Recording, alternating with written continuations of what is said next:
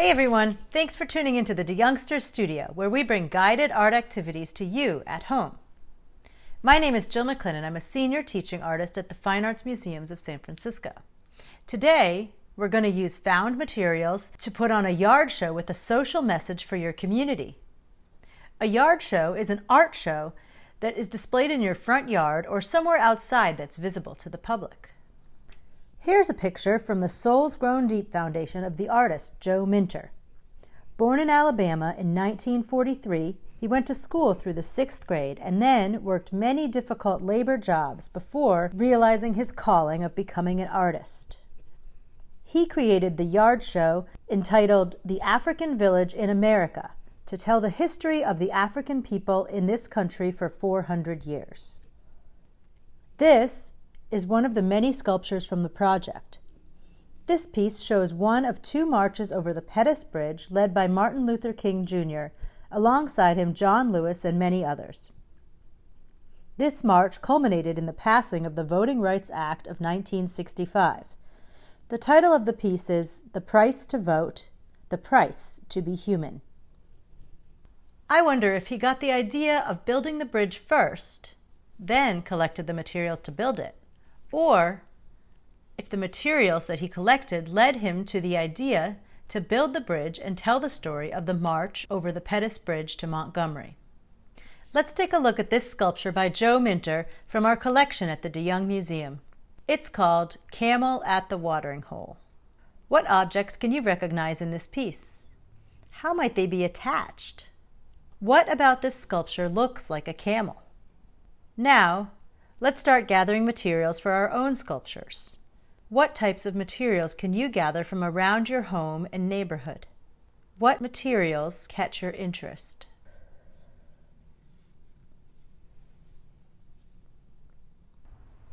Hi, today we're going to build something for our yard show using some of these materials that I've found around in my neighborhood. Here I have a street cone, which makes a nice stable base for my sculpture.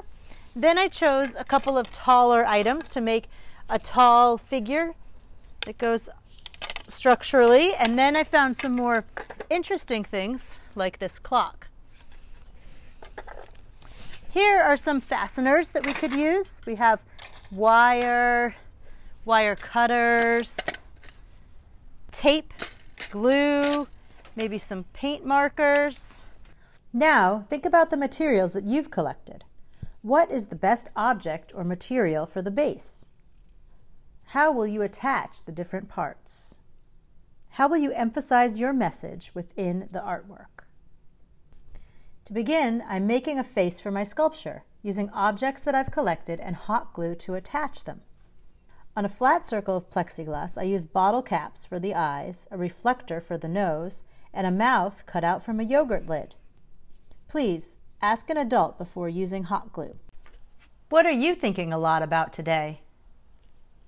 How has this historic time affected you in your life? What message do you want to share with your community? I think I will build a sculpture of a person that's casting their vote. They will hold a sign that says, "Remember to vote." I'm building a life-size human sculpture. I'll use this cone as the base and these 2 poles for the body. The 3rd pole will go through like this and make an arm to hold my sign.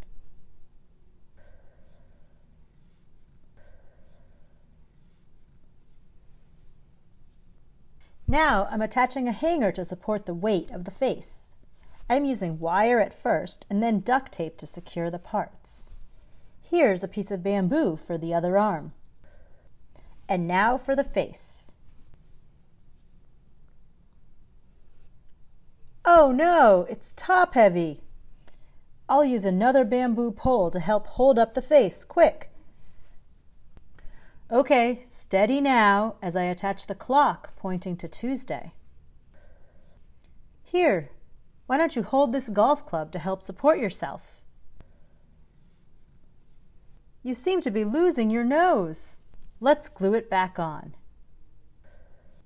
And now it's time to attach the sign and the hand.